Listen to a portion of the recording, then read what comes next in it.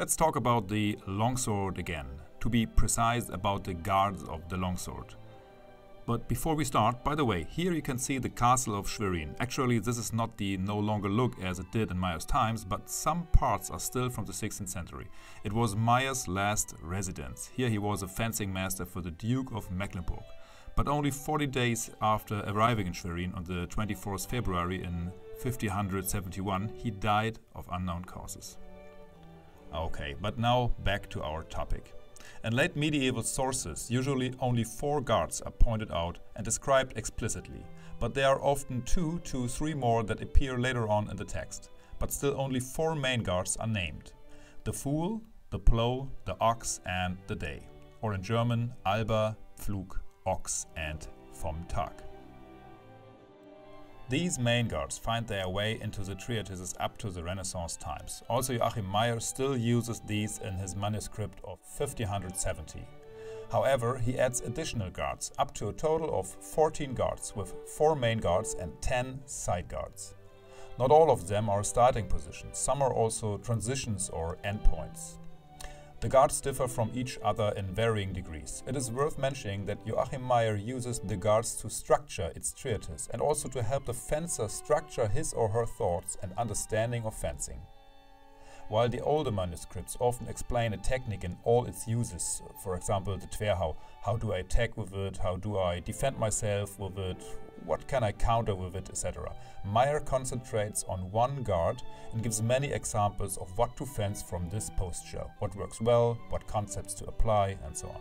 A completely different approach, a different didactic compared to many late medieval sources. Therefore, we go through the guards one by one and go into their purposes and how to fence from it.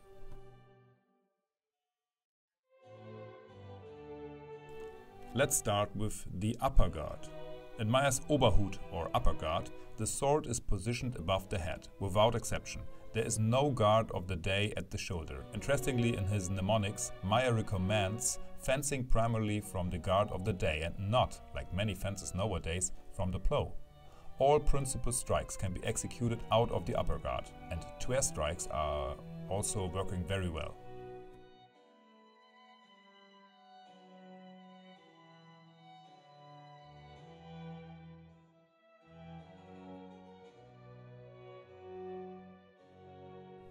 The Ochs. In the Ochs, the point is directed towards the opponent's face. This way, a permanent threat of the thrust is held up. At the same time, we also protect our roof. From this guard we can strike all main strikes without any problems, but of course also the twer strikes and thrusts. Going into the Ochs is also a common follow-up reaction once we are in the bind with the opponent. A good guard for medium distances.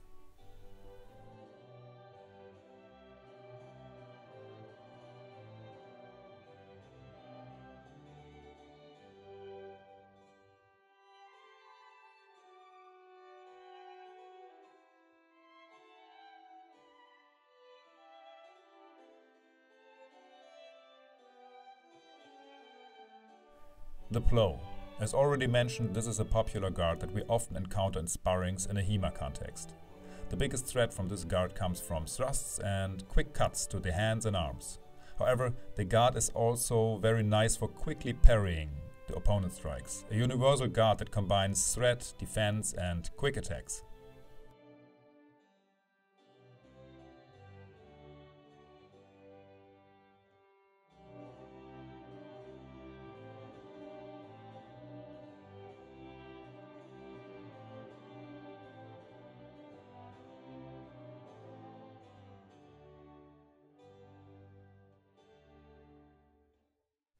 The Fool. You rarely see this guard in fencing nowadays. It invites the opponent to attack high openings.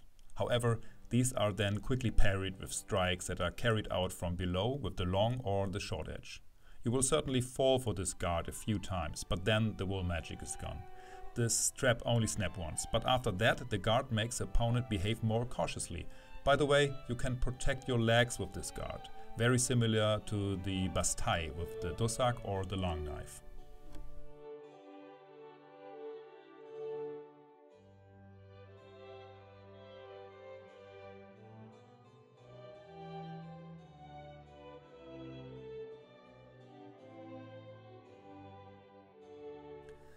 Vress guard. This guard got its name mainly because of its angry expression. Very powerful strikes can be carried out from this guard. You don't necessarily have to stand in such an extreme position as on Joachim Meyer's picture plates. It is difficult to get out of that static. I see this guard primarily as a dynamic transition posture.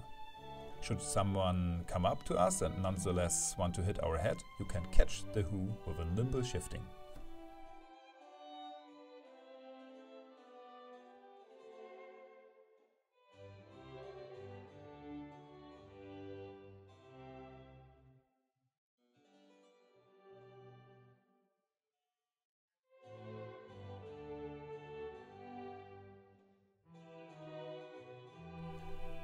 The change. The change is the final position of the Vresshu, but our options don't end there.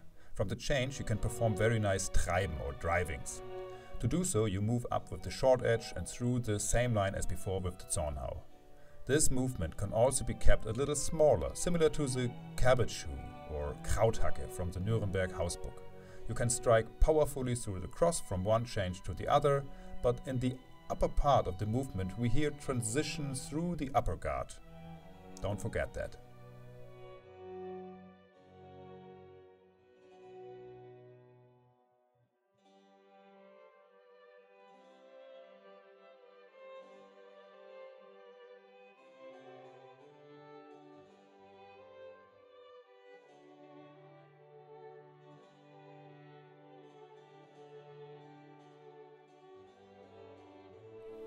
Side guard. This guard can be starting position of the understrikes. Nevertheless, understrikes are also very often executed out of the Ochs, which is also the safer variant. But if you execute a full upper hoo into the previously mentioned change and then turn the blade, you quickly get into the side guard. Much more important, this guard is particularly good for striking beautiful crooked hoos.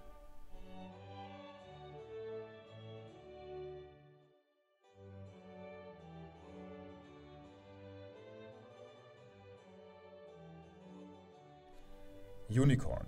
This guard got its exotic name from its sword position with the tip pointing upwards into the sky.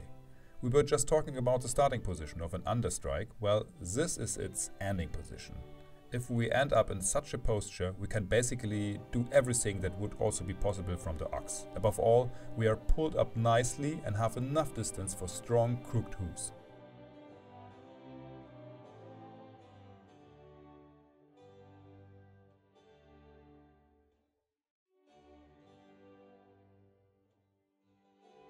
The key. This guard is supposed to be able to break all other guards. Now one could discuss what it means to break a guard. If you ask me, it means moving an opponent out of his guard and forcing the opponent to react. The key is very well suited for this because of its central thrusts. The opponent reacts because he must react, and there are good follow-up reactions on our part that may hit. If not, it's not too bad. The opponent moved. The dance begins again. His guard is broken anyway.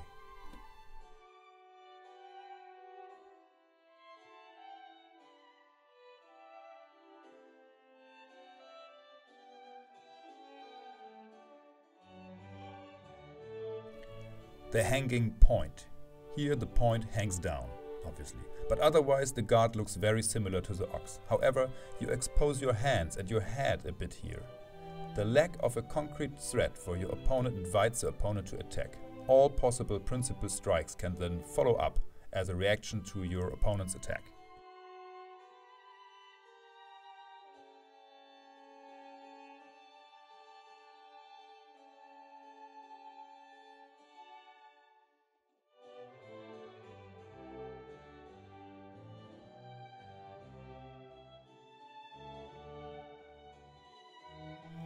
Iron Gate. The Iron Gate is first and foremost a protective guard. In old manuscripts, this guard is also called the Schrankhut.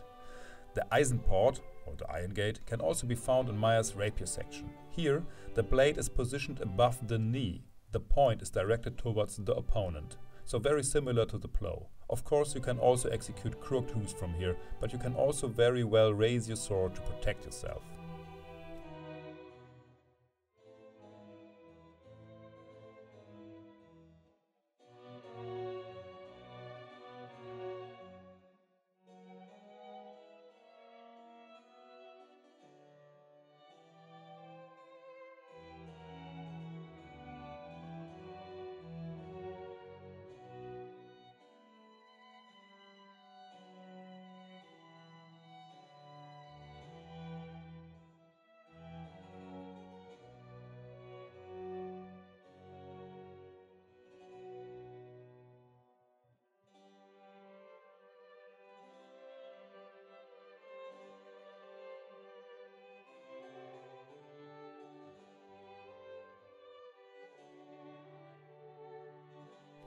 The middle guard.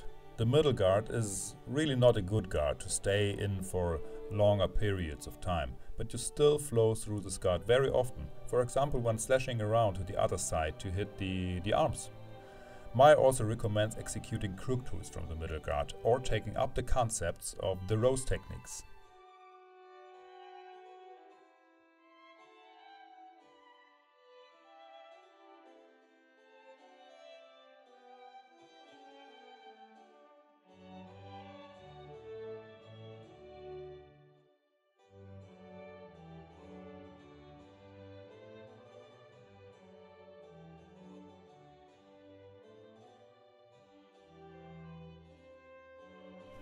The Longpoint. The Longpoint is the end point of all principal strikes when struck half, that is not struck through.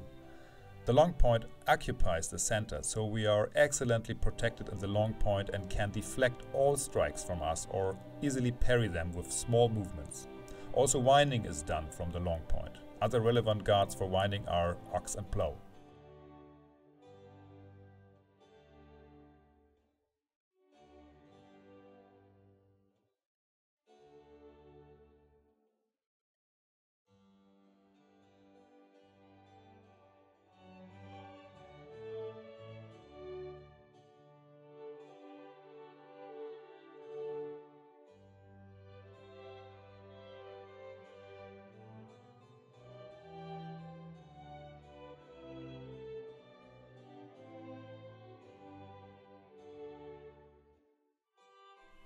The breaking window, or in German Brechfenster. This guard could also be called the crown. It is a very high parry that allows to protect your roof. This guard is often used when both opponents come very close and threaten each other's heads. From here, all sorts of strikes from the bind can be carried out.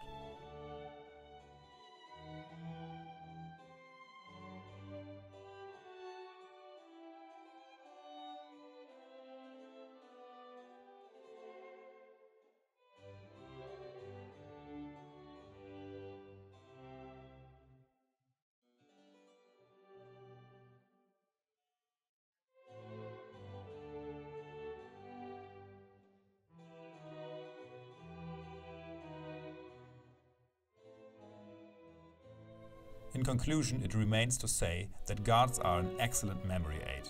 As soon as I move through a guard or start from there or end up in it, there are always basic concepts that are connected to that guard.